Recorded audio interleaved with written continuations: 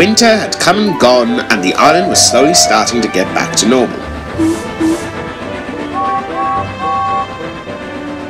But there was a problem. After Thomas and his crew had brought Roger home in an attempt to escape Sleazeless, they had blown up the suspension bridge that connected Sodor on the main line. So this meant the engines had to now take a detour. They didn't mind, but the only one who complained was Gordon, and he would not stop moaning.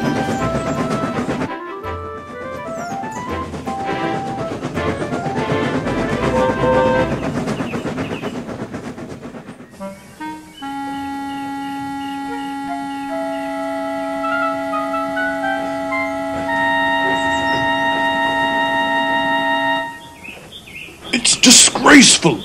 To think my passengers have to be delayed because of Thomas deciding to be like James Bond! Gordon, we almost died. We were trying to keep ourselves safe. Yes, but regardless of that, you've disrupted the very important routes. It's disgraceful. Disgusting! And despicable! You weren't expecting us to include that, were you? I swear, our sense of humour has really changed over the past year. Just then, the Fat Controller arrived. Attention engines, I understand the recent changes in the timetable has caused some confusion and... No! Anyways, I wanted to remind you all that this is a temporary change, thanks to the extremely convenient arrival of somebody willing to oversee the reconstruction. Who is he, sir? I'm glad you asked. You can come out now. And so out from the door of a car in the distance stepped out someone Thomas had hoped he'd seen the last of.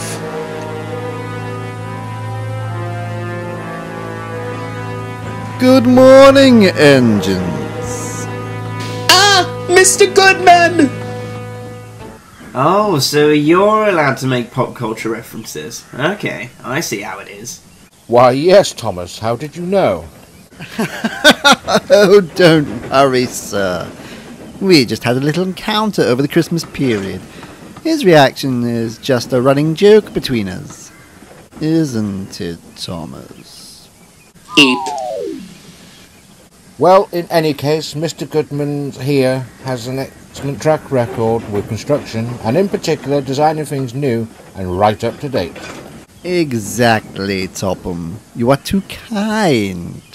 You will not be seeing much of him. He'll be in his office down at the station near the suspension bridge. If he's anywhere near that thing, then I'll refuse to go over it. Alright, the joke's over now, Thomas. Even if you and Goodman are friends, you ought to show him some more respect. Thomas agreed, but he was still very suspicious. Later that day, Thomas took Mr. Goodman to the site of the suspension bridge.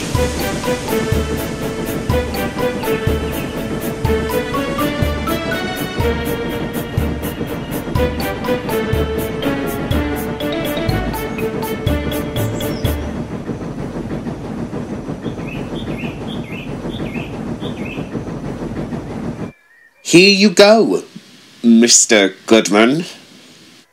Thank you, Thomas. Okay, go away now. Thomas was glad to.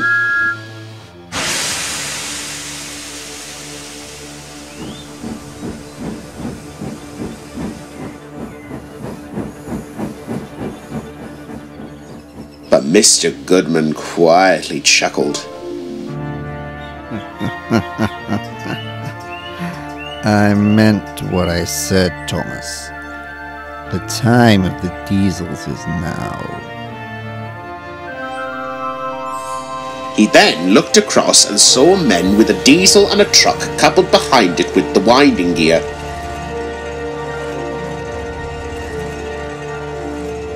Perfect.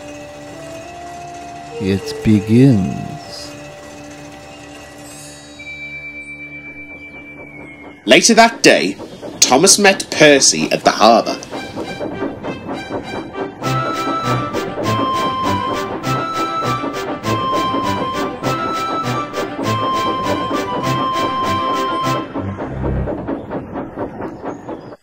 Hello, Thomas.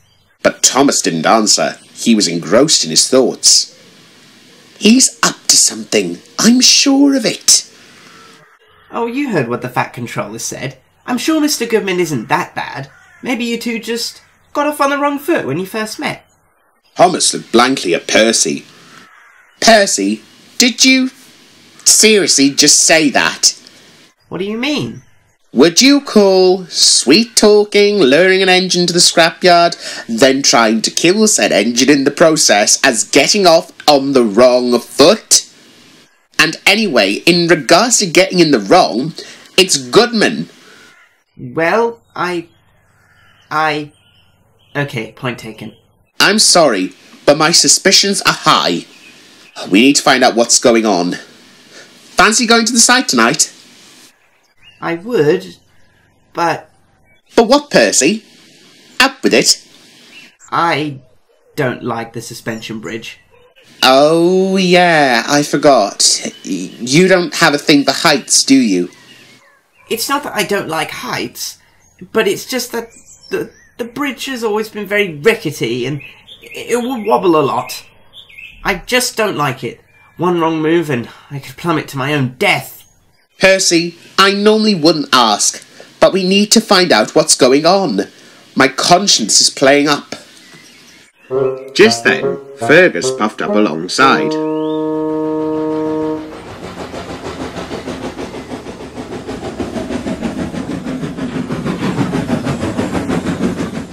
Afternoon all.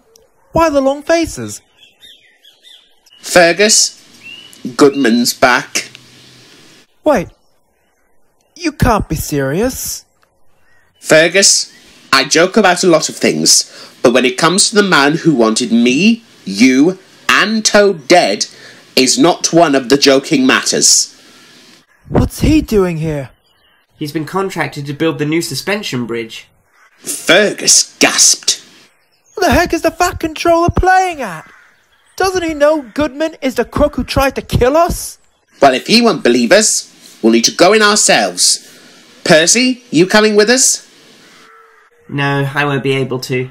I need to do a very special delivery with the post train tonight. Then he puffed away.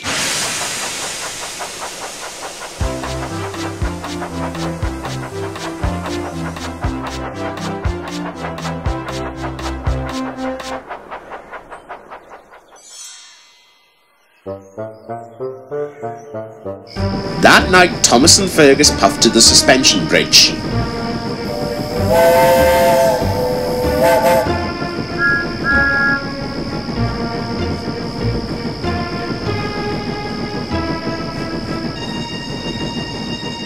When they arrived, they looked ahead at the bridge.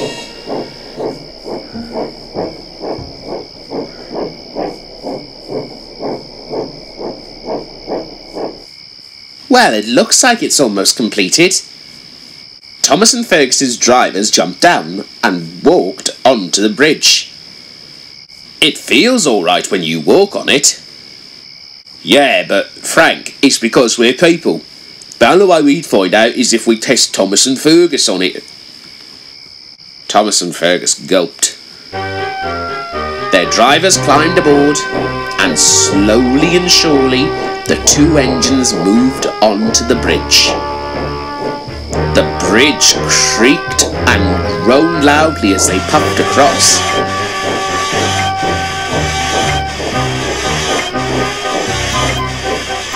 Then Thomas felt a big bump. Ouch! What was that? Thomas reversed back from the bump and his driver looked down and gasped. There's a bomb wired under the bridge. What? We must tell the Fat Controller at once. That is precisely what you won't do. Then Thomas felt a diesel coupled to his buffers. You won't breathe a word or anything again. Take him away.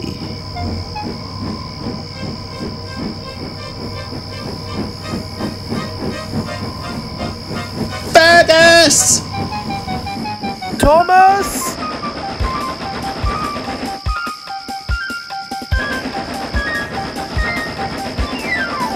Fergus raced on after Thomas and the diesel.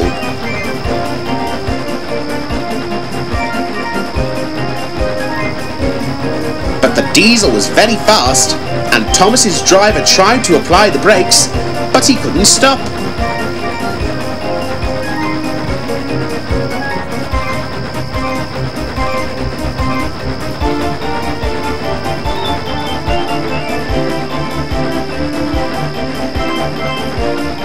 Suddenly, the diesel came to a sharp bend in the tracks, and the coupling suddenly snapped. Thomas started rolling on his own, but the diesel couldn't stop, and he careened down the line.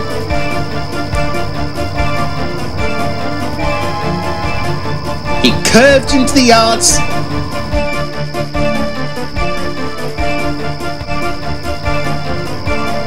and then crashed straight through the buffers.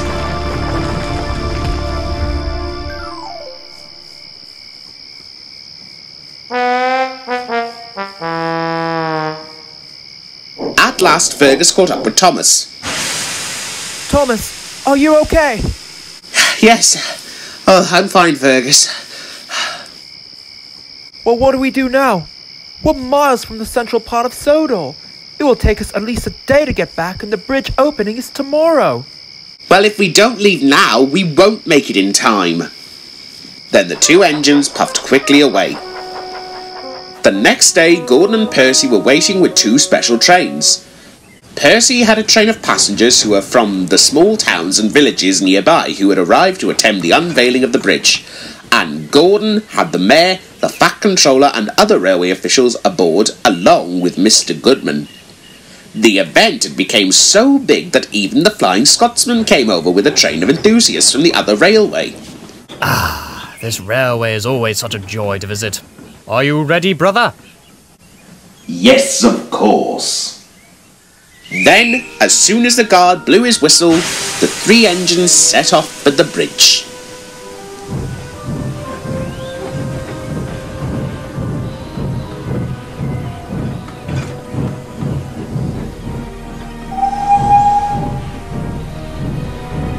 Percy, however, was still feeling nervous.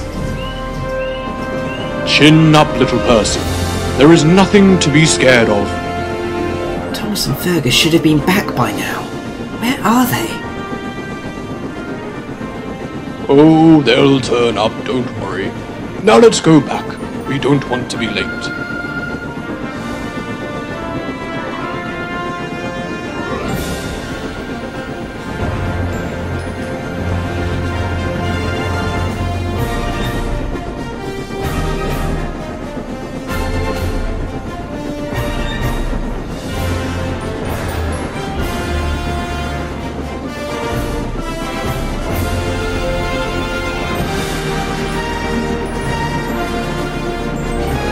Meanwhile, Thomas and Fergus were racing through the countryside.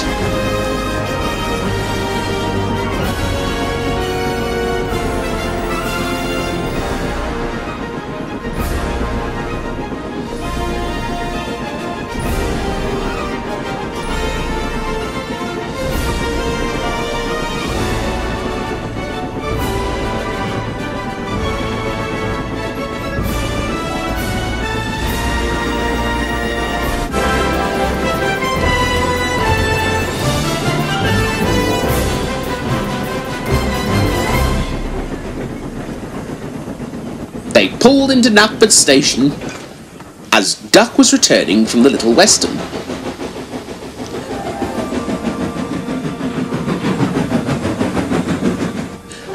Duck, please tell me they haven't left yet. They have, actually. About 5 minutes ago. 5 minutes? We now have to prevent a disaster! Wait a minute. What disaster? Thomas? Fergus?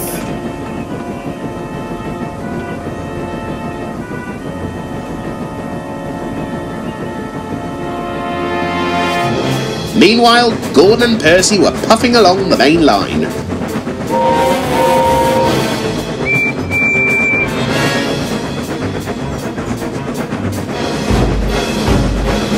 Fastest and best! Fastest and best! The passengers were having a splendid time. They enjoyed the countryside and seeing the sights of Sodor pass them by. But Percy was still worried. Thomas, please come. Meanwhile, on the train, the Fat Controller and the railway officials were discussing at the table. But Mr. Goodman briefly left the table and he whispered something to two of the guards. So, are we in agreement to Tom had? What is this, the stock exchange? Gentlemen, you have been here hundreds of times and never found any major issues outside of the completely impreventable accidents. In most cases, anyway. Quite so. The railway board wants to make sure you're still providing us with the money's worth. Yeah, you like getting your sticky fingers down there, don't you? Percy recently had a discussion with the main person of this project. Mr. Goldman. Goodman, if you please. There I shall be swimming in a pool of gold and happy as that duck on the telly before this day is out. Shh! Goodman, do you want to get us sued by Mr. Mouse? My apologies. In this furious voice. Who are you talking to? Just having a little mutter to myself. Well, take my tip. Be careful of the walls of these coaches. Are quite thin. You never know who might be listening. So, we are discussing the simple matter of a new bridge. I hardly think that it'll be of anyone's interest. Though it shall be in due time. Please elaborate. Sir, you know I own my own ensemble of diesel engines. If you are suggesting that I am to replace my own engines... Hardly, sir. If you remember, you already own 2 or 3. 4 of that narcissistic Class 08 of yours can make up his mind whether he's coming or going. All my engines have proven their worth, and you can think twice if I am going to give another trial to those foul-smelling computer-age zombies. No offence there, BoCo. None taken, sir. Though I don't think the others will like it.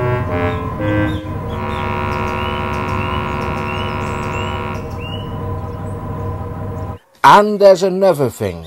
I only have your word for it, and I am not wasting my rapidly depleting funds on allowing your engines to all come on trial. So I'm sorry, Mr. Goodman, but the answer is no.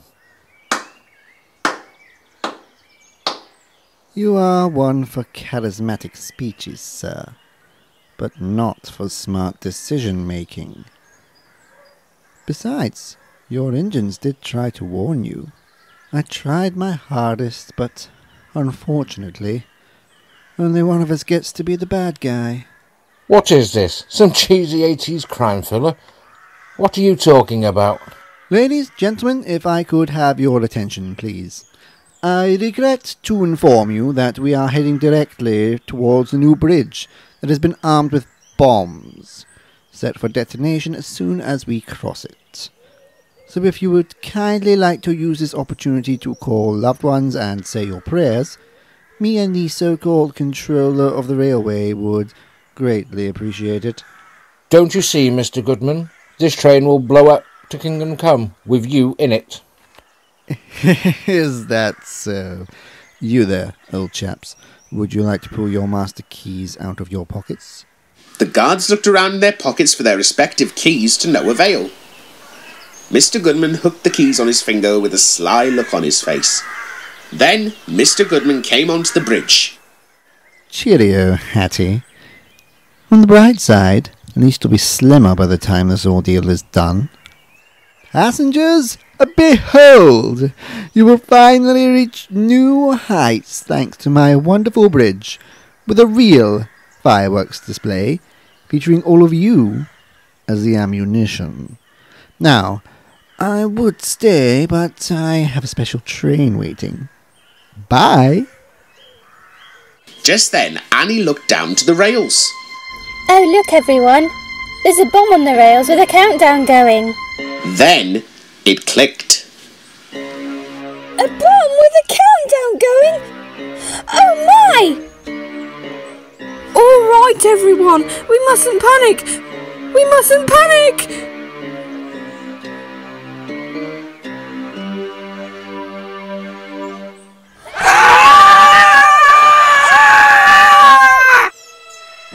Just then, Thomas and Fergus puffed up to the bridge.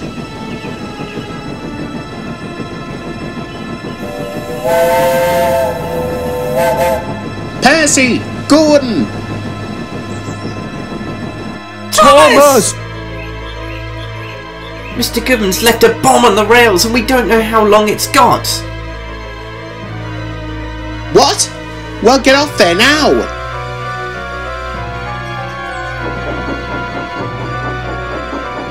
Fergus buffered up to the back of Clarabel and quickly helped Percy off the bridge.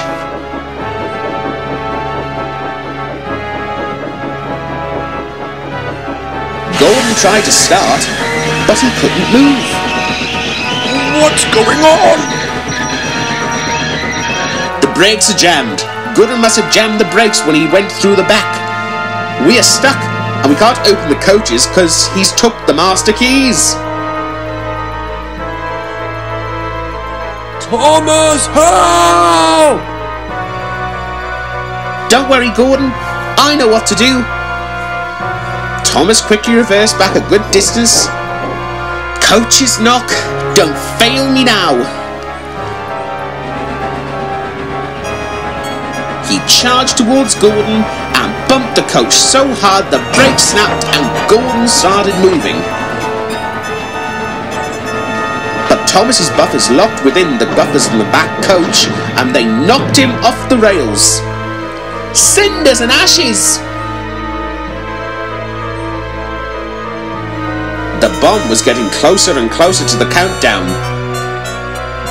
What are we going to do?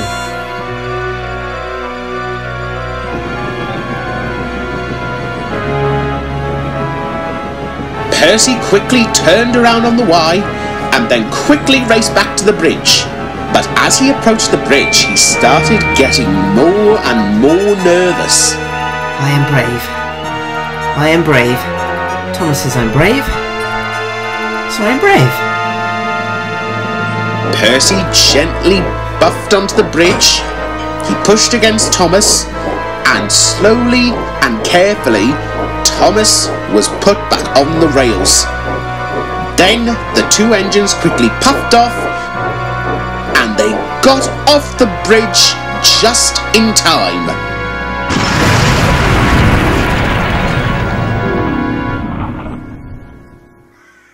The engines were safe. Percy, you did it!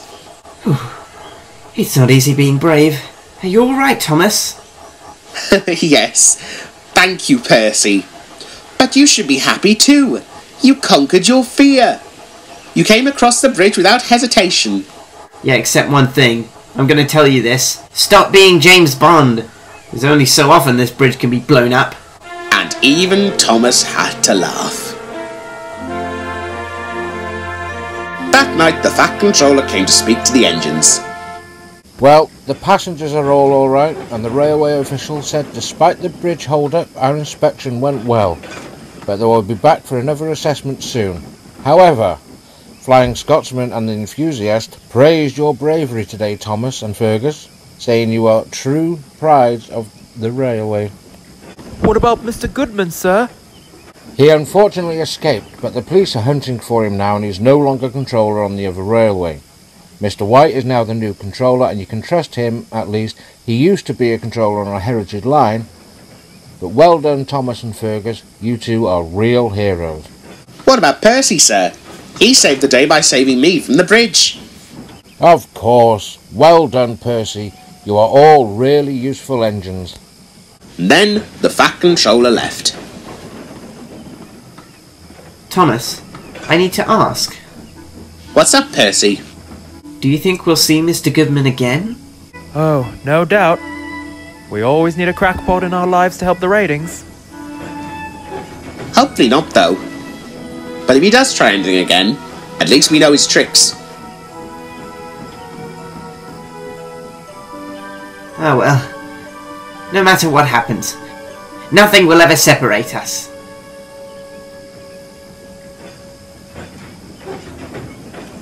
Never say never ever, Percy. I feel like a storm is coming. What do you mean, Thomas? I don't know, but there's something up.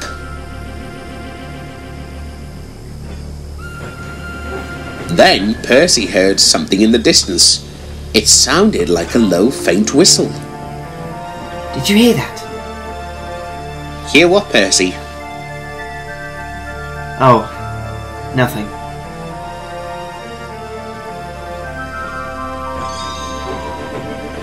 The three engines sat in the shed, pondering and nervous for the future